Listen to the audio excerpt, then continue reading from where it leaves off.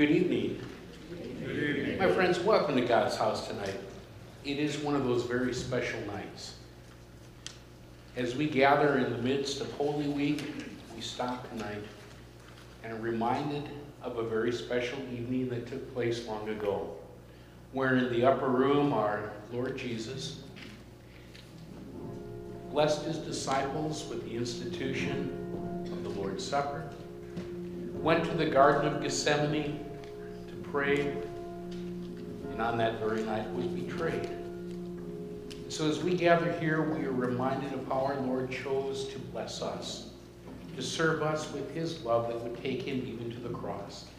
It's a part of our continued journey towards the celebration of Easter Sunday and the joy that that day brings, being reminded again of the price that our Savior paid for us. And so tonight, welcome to our Maundy Thursday worship service. I invite you to join your heart tonight with mine in prayer. We come before our Lord. Dearest Lord Jesus, on this night long ago, you were betrayed and you were left alone. You endured great suffering. You endured heartache and pain, and yet in doing so, you chose to serve us. And so tonight, speak to our hearts. Remind us again of the depth of your love. Remind us again of our life being different and changed because of all that you've done for us. On this Maundy Thursday, come and help us to remember all that you have done for us. In your holy name, Lord Jesus, we pray. Amen. Amen. We begin then as we join in the singing of our opening hymn. You will find it in your hymnal, hymn number 109, the hymn Go to Dark Gethsemane. We join in song.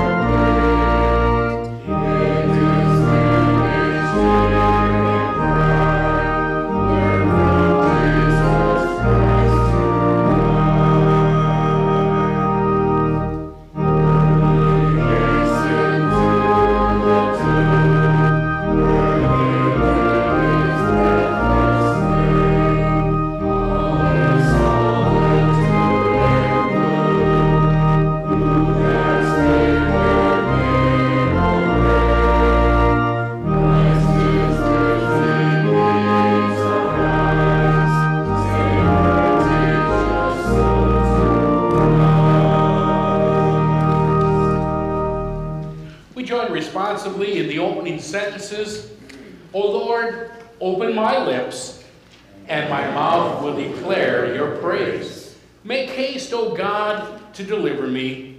Make haste to help me, O Lord. Glory be to the Father, and to the Son, and to the Holy Spirit, as it was in the beginning, is now, and will be forever. Amen. Praise to you, O Christ, Lamb of our salvation. Blessed be God the Father, God the Son, and God the Holy Spirit. Praise to you, O Christ, Lamb of our salvation. We hear the reading of tonight's first lesson.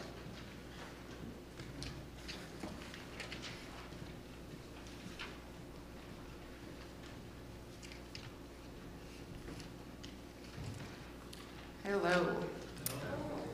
First reading, we have Jeremiah 31 through 34. The time is coming, declares the Lord, when I will make a new covenant with the house of Israel and with the house of Judah. It will not be like the covenant I made with their forefathers when I took them by the hand to lead them out of Egypt, because they broke my covenant, though I was a husband to them, declares the Lord. This is the covenant I will make with the house of Israel after that time, declares the Lord. I will put my law in their minds and write it on their hearts. I will be their God, and they will be my people. No longer will a man teach his neighbor or a man his brother, saying, know the Lord, because they will all know me, from the least of them to the greatest, declares the Lord. For I will forgive their wickedness and will remember their sins no more. We join in the singing of the first verse of our hymn, Christ the Life of all the living.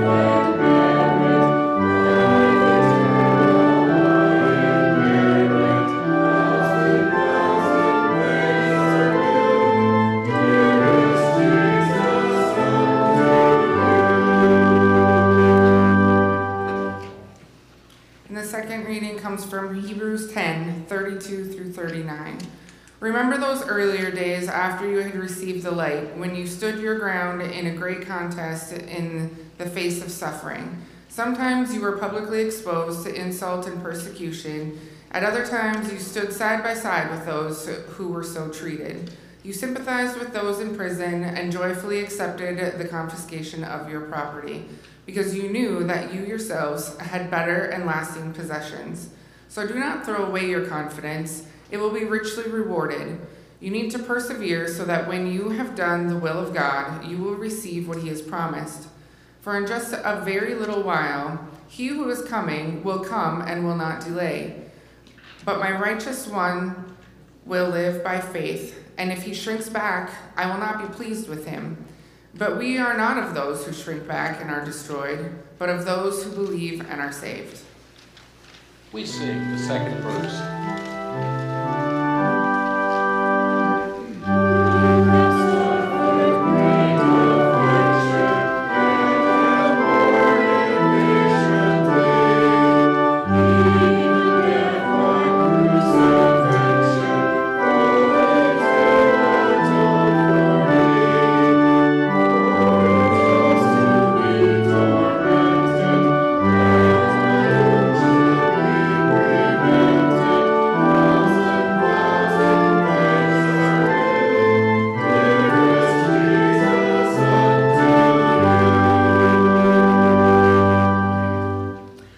I invite you to rise for the reading of the gospel lesson for tonight. These words of Maundy Thursday is drawn from both the Gospel of Luke and the Gospel of John. We hear these words. In the evening at the proper hour, Jesus and his disciples reclined at the table. And he said to them, I have eagerly desired to eat this Passover with you before I suffer. For I tell you, I will not eat of it again until it finds fulfillment in the kingdom of God. And while they were eating, Jesus took bread, gave thanks, and broke it, and gave it to his disciples, saying, take and eat, this is my body, which is given for you. This do in remembrance of me. And in the same way, after supper, he took the cup. And when he had given thanks, he offered to them, saying, This cup is the new covenant in my blood, which is poured out for you and for many, for the forgiveness of sins. Do this whenever you drink of it in remembrance of me. Jesus knew that the Father had put all things under his power, and that he had come from God and was returning to God. And so he got up after the meal. He took off his outer clothing. He wrapped a towel around his waist. And after that, he poured water into a basin and began to wash his disciples' feet, drying them with the towel that was wrapped around him. When he had finished washing their feet, he put on his clothes and returned to his seat. Do you understand what I have done for you? He asked them. You call me teacher and you call me Lord, and rightly so, for that is what I am. Now that I am your Lord and teacher, now that I, your Lord and teacher, have washed your feet, you also should wash one another's feet. I have set you an example, that you should do as I have done for you. I tell you the truth. No servant is greater than his master, nor is a messenger greater than the one who sent him. Once you know these things, you will be blessed if you do them. Here ends the reading of our gospel lesson. Tonight, as we prepare to receive the Lord's Supper on this Maundy Thursday, we join together as we are reminded from the Catechism of what the Holy Supper is all about. And so as we look at these words, I invite you to join with me as together we read the account from the Catechism. We join together. What is the sacrament of the altar? It is the true body and blood of our Lord Jesus Christ, under the bread and wine, instituted by Christ himself for us Christians to eat and drink. What is the benefit of this eating and drinking? These words, given and shed for you for the forgiveness of sins, show us that in the sacrament, forgiveness of sins, life and salvation are given us through these words. For where there is forgiveness of sins, there is also life and salvation. You may be seated. We join in singing the third verse of the hymn, Christ the light of all the living.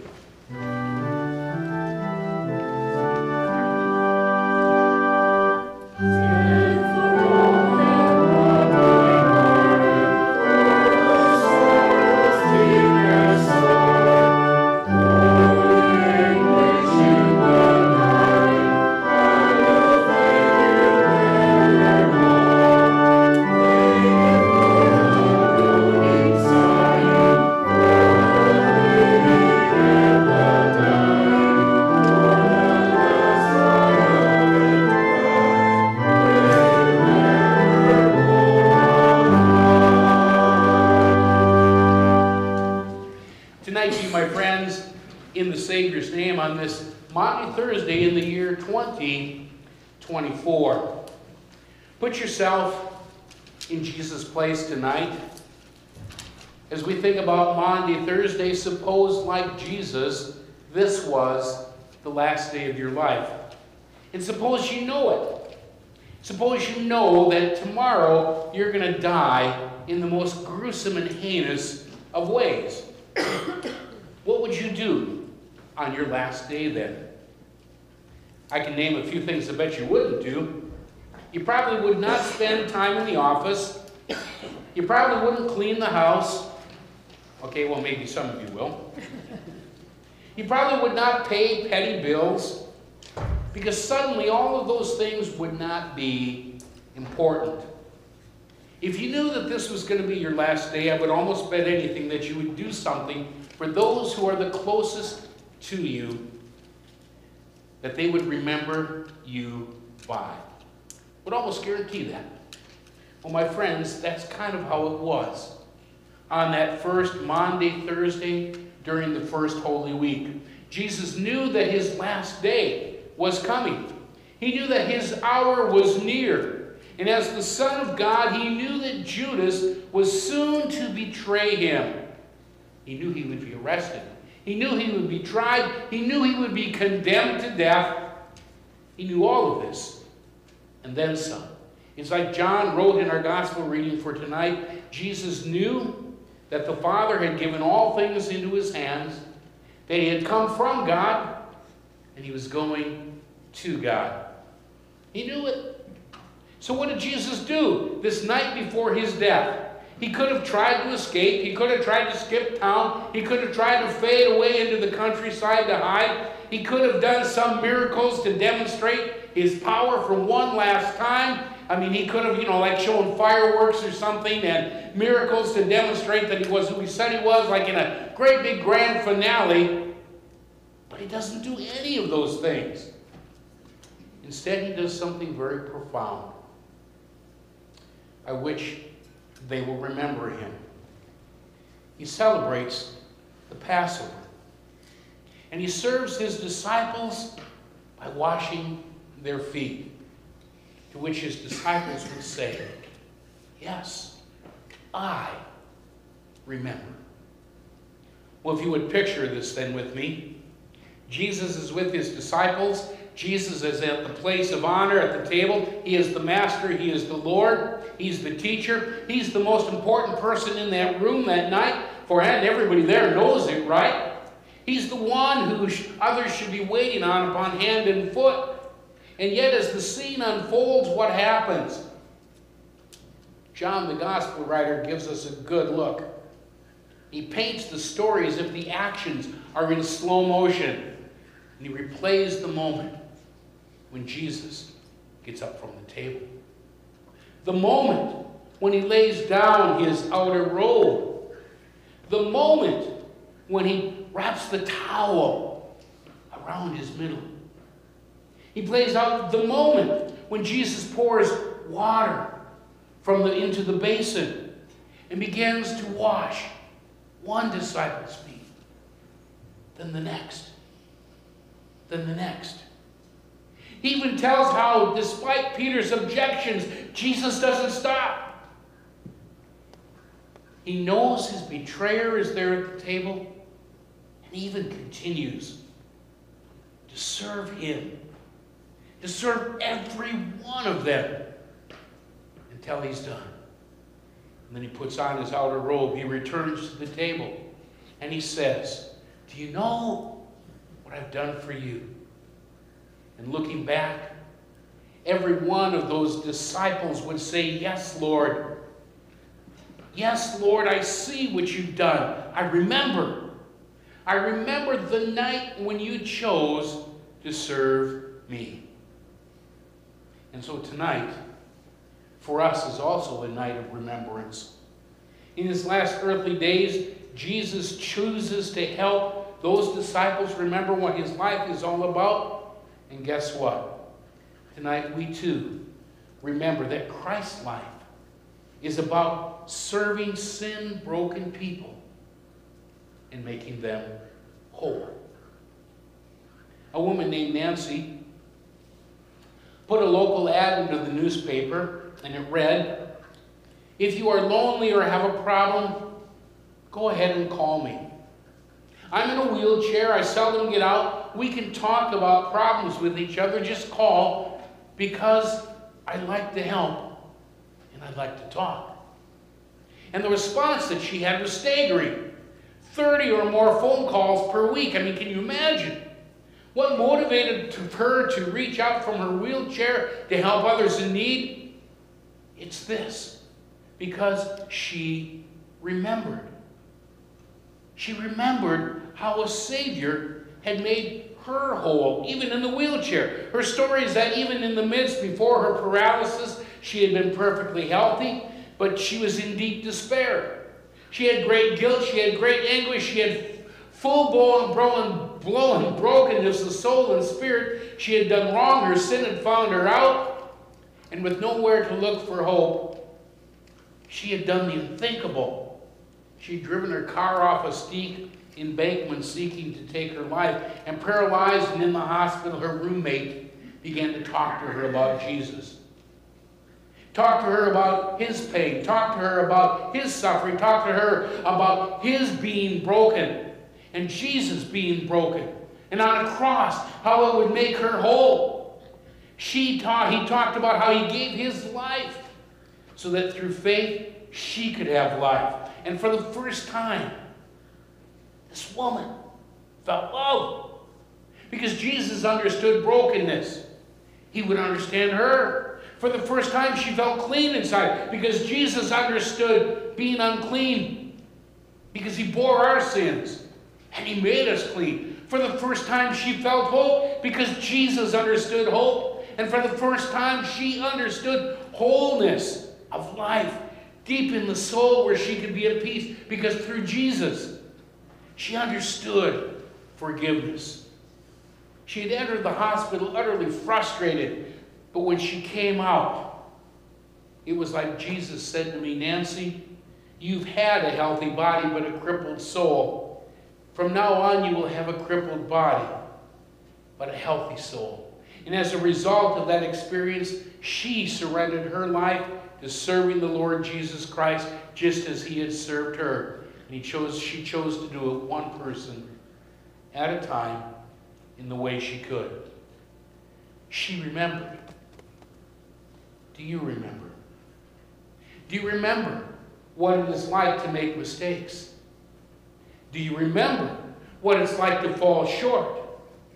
Do you remember what it's like to have shame and guilt in your life? Do you remember what it's like to see your life come apart and to know that it's happening because of the choices that you've made? I mean, do you remember what it's like? Because in part our night is a night of remembrance, but we also remember that we are the ones that sin has had its way with.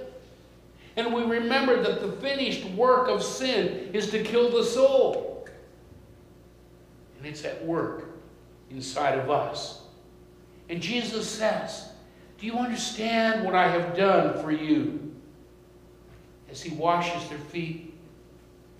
And looking back, every one of them would say, yes, Lord, I see what you've done. I remember. I remember this night when you chose to serve me. Which then leads us to point number 2. This same Jesus has chosen to serve you. This same Jesus asked, do you remember what I've done? It's easy to remember the brokenness and the sin and the pain and the shame, and sometimes for us it just overcomes us. Jesus says, but do you remember what I have done for you? Do you remember your failings, your shortcomings, your shame, your guilt? Look how I have served you.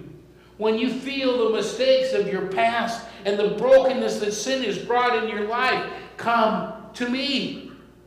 Sorry for your sin and I will forgive you. When you feel the heartache of falling short and you don't measure up, come to me, trusting in my promise, and I will lift you up. When you feel the guilt of failure, when you feel the shame of wrongdoing, when you feel the sights of being condemned zeroing in on you because you deserve it, Jesus says, come to me, believing my words of invitation, and I will cleanse you. I will wash you. I will make you as white as snow. Jesus chose to serve his disciples that day by washing their feet. Guess what? Jesus chooses to serve his disciples today, you and me, by washing our hearts. Tonight, we prepare to receive the Lord's Supper. And as we do so, St. Paul writes the words. He says, as often as you eat this bread and drink this cup, you remember. You remember the Lord's death until he comes. And so tonight, as we take the Lord's Supper, we remember. We remember his body broken on the cross. When we take the Lord's Supper tonight, we remember his blood shed upon the cross. When we take the Lord's Supper tonight, we remember that he chose to serve us by laying his life down so that through him, you and I would have life that is really life. Life now, living in grace, living in forgiveness, living in the love of God, and life forever in eternity, in the heavenly home that our Father has prepared for us. Do you remember? Then believe it. Do you remember? Then live it. It's real. Do you remember? Then let it make you whole. Because that's what this night is all about. And so we put ourselves in Jesus' place tonight. What would you do if it were your last day? Would you do so and do something that people would remember what your life is all about? On the night which Jesus was betrayed, shortly before his death, Jesus chooses to serve his disciples so that they would remember. Let's you and me together remember too how Jesus chose to serve us and the difference it truly makes. I remember. In Jesus' name, my dear and precious friends, amen. I invite you to arise. We join in a moment of prayer. Lord Jesus, this is truly a very sacred and special night. Draw our hearts close to you as we receive your very body and blood this evening. Cause us to truly remember. You are our God. We are your people. You chose to serve us that we would have life, hope, peace, and the certainty of heaven. So speak to our hearts this night as only you can do. In your holy name, Lord Jesus, we pray. Amen. You may be seated. Our service continues as we worship our Lord tonight with the giving of our offerings.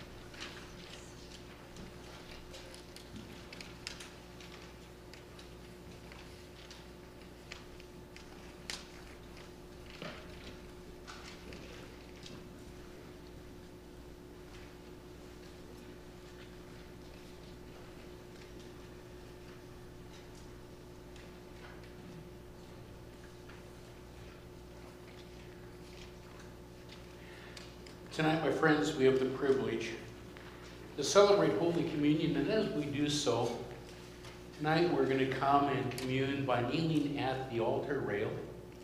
And it's been a little while since we've done that here as a church, so simply a reminder, this side will commune here on the side. This side will commune on the rail on this side. You'll receive the bread and the wine. And then as the basket is passed and you place your cup in it, at that point, feel free to stay at the altar as long as you want in prayer. And then we ask you then to stand up and to return back to your seats along the side aisle. When the communion table is empty, the ushers will let the next group in, and we'll just commune in that way. To give some direction, since it's been a long time, I think I've heard it was before COVID that we did it this way. So what a treat for us tonight on Maundy Thursday. With that, I invite you to stand as we join in the communion prayer and as we hear the words of institution.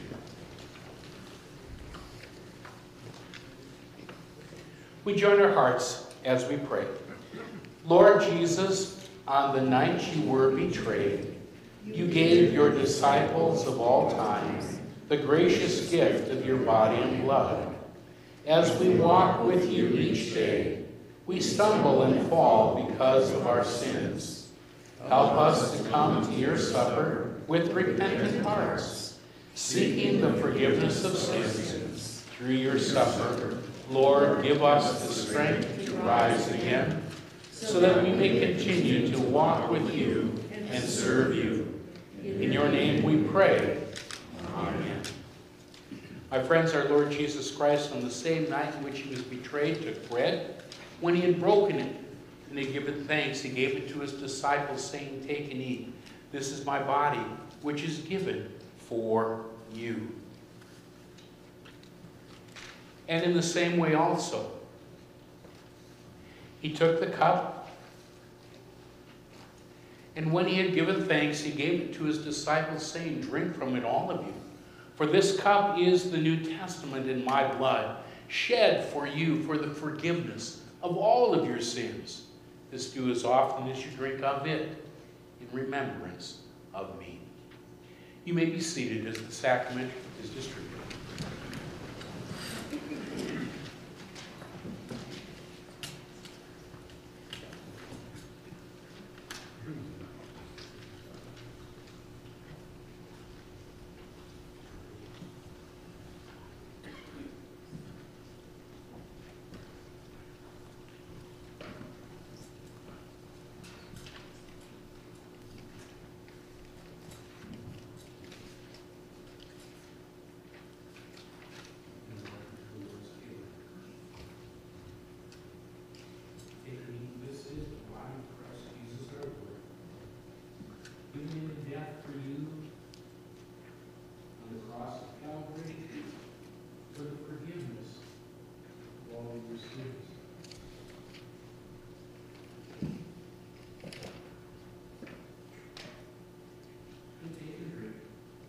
This is the true blood of Christ Jesus our Lord, poured out for you from Calvary's cross, for the forgiveness of all your sins. In the very body and blood of Christ, strengthen you in true faith and mighty truth. Amen.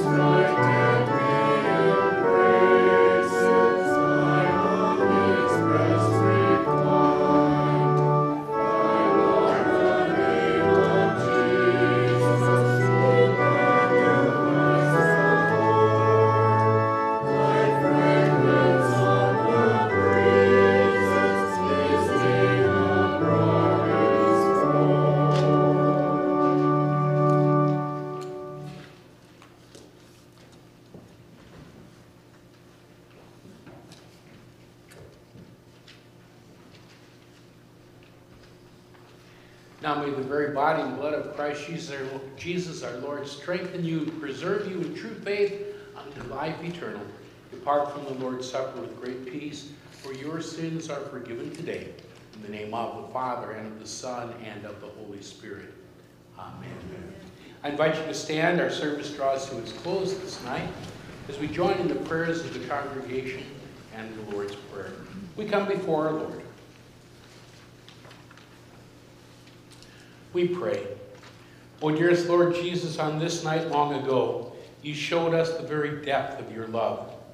You yourself prepared for us a heavenly banquet, one in which you forgive us of our sins, one in which you call us close to you in newness of life, and one in which you give us the certainty of our eternal home.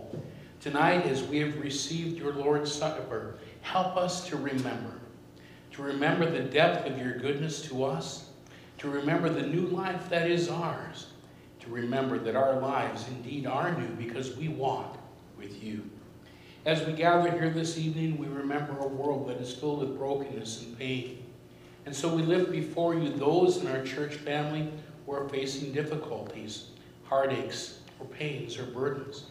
We ask, Lord, that where a word of comfort needs to be spoken, that you would speak to the heart.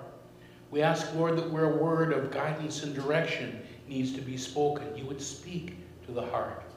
We ask, Lord, where a moment of healing for the physical needs of those who are close to us, that you would bring that healing.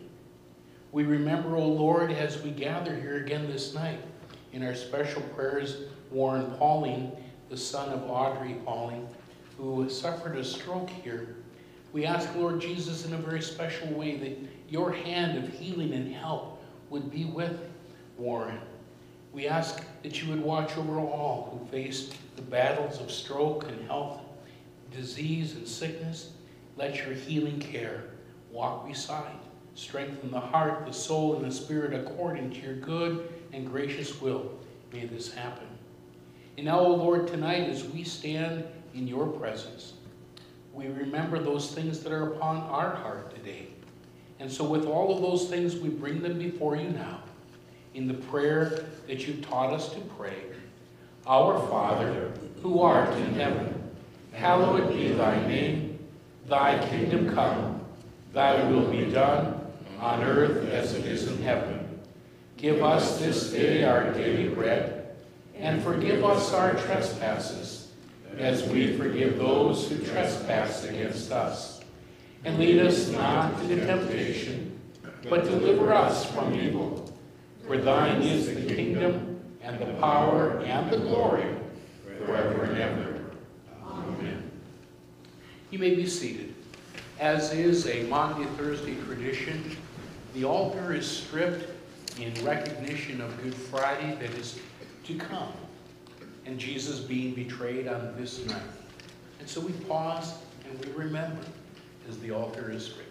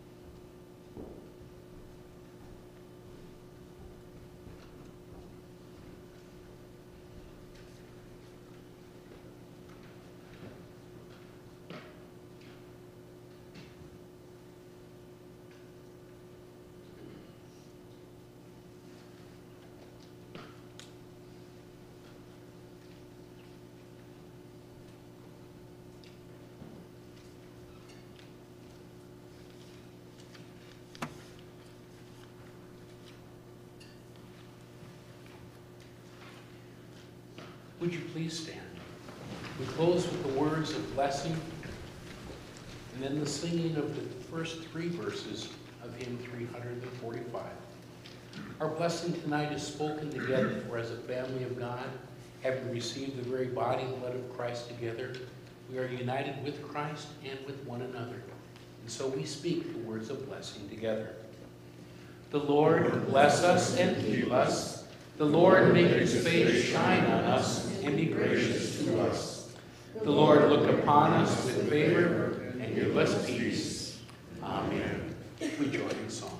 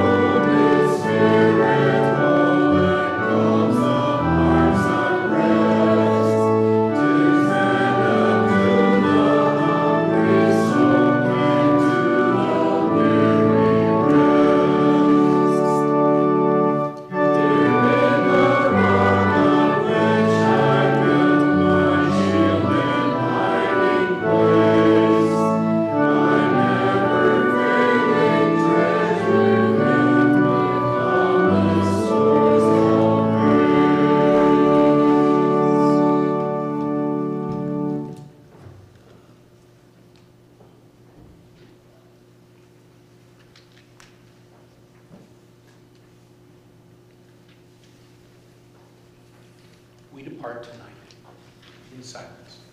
God bless and be with each of you. We look forward to tomorrow evening's Good Friday service.